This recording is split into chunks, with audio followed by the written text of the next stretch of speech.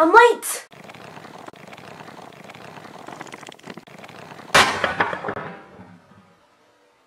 This week has been absolutely crazy, what with college assignments and crazy work schedules and getting ready for karate testing.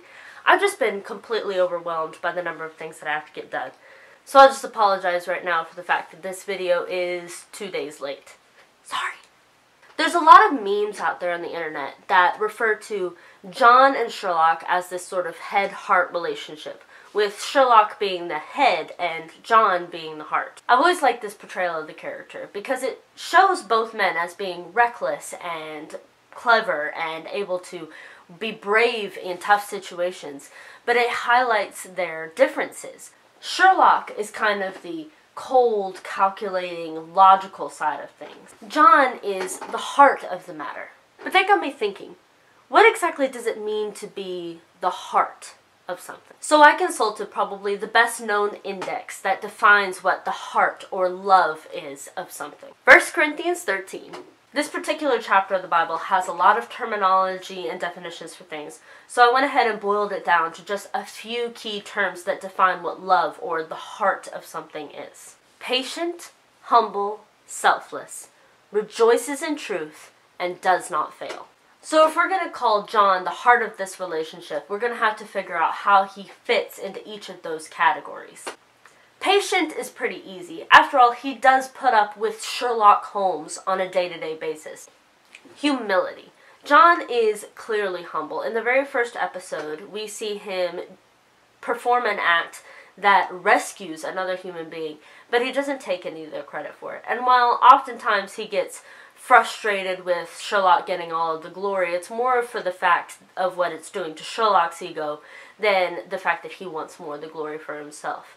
So while John may have a bit to work on in this area because he does like to be praised for his contributions to their cases, he does have this sense of humility and being toned back and being okay with being a little bit more in the background on what they're working on. Selflessness. He gives up his comfort on a regular basis to go out and help Sherlock solve these cases in the service of other people. He regularly puts his life in danger in order to save another human being, often Sherlock. This includes a couple of particular cases where he explicitly intended to die on another person's behalf. The most prominent of these being in The Great Game, when Moriarty is threatening to kill them both and they have the chance to stop Moriarty then and there. John willingly signals to Sherlock that he should in fact allow the bomb to detonate to stop Moriarty, even though it would kill them, in order to prevent Moriarty from hurting other people. This situation doesn't pan out, but it does prove that John was willing and selfless enough to give up his life in the service of others. Rejoices in the truth. The very nature of what John and Sherlock do for a living is a kind of rejoicing in the truth. Their life's work is to bring people who are doing wrong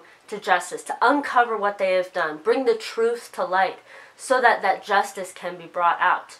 We often hear that Sherlock could have been anything that he wanted to be, but it's also true that John has a good profession ahead of him as a doctor.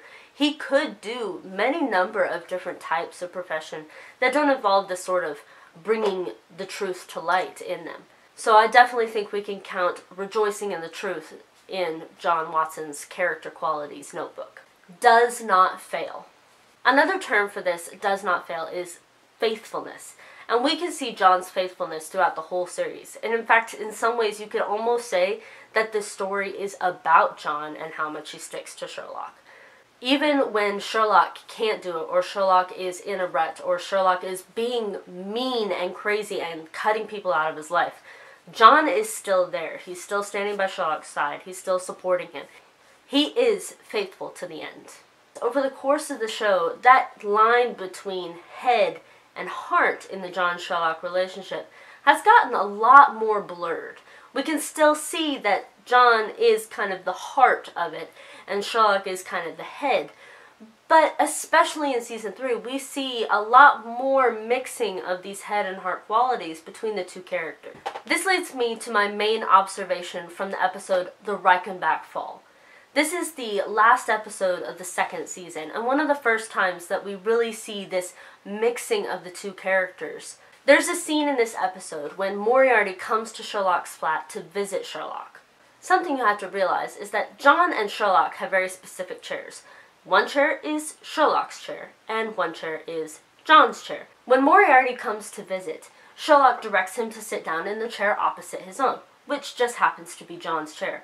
And Moriarty, being the contrary fool that he is, crosses and very purposefully sits in Sherlock's chair. This leaves Sherlock nowhere to go but to sit in John Watson's chair. Going back to our head and heart symbolism, what we've seen here is Moriarty is taking Sherlock's place in this dual relationship, and Sherlock is taking John's place. Moriarty is playing the part of the head, the cold, calculating reason, devoid of all of emotion, only interested in himself, not interested in others, seeking to obtain glory, seeking to obtain power, not caring about truth, only caring about his own gain. That is Moriarty, sitting in the place where Sherlock used to sit. And Sherlock is now sitting in John's place, the place of the heart, the place of humility and patience, seeking for the truth, selflessness, putting others ahead of himself. That's where Sherlock is sitting.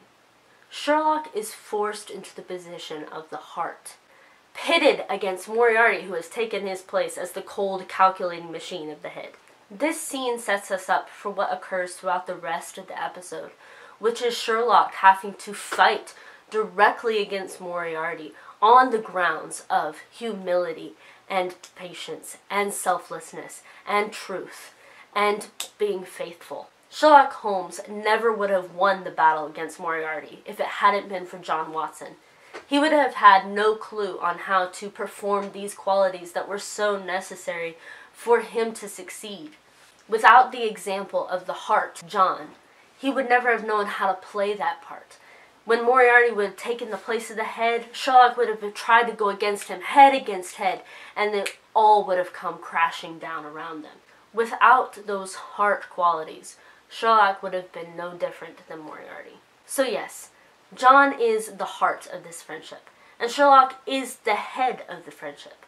But as time goes on, just like in any friendship, the more time they spend together, the more their characters begin to mix, and the more they learn from one another. So I guess the moral of the story is, be careful who your friends are, because the people that you spend time with is going to change who you are as a person. And you want that to be for the better, as it was in the case of John and Sherlock. So consider your story. Is there a time when you said something or made a decision that was so much like one of your friends that you were like, oh my goodness, that was such a so-and-so thing to do? Leave it in the comment section below, and let me know what you think of the new set. I got a new desk, put it together myself, and I think I really like the way it turned out. I like my poster over here. Plus, it's way easier to do homework with the L shape. I'm telling you, L-shaped desks are the way to go. Also, if you're liking my videos, please subscribe and share it with your friends. I hope to see you again as our stories live on.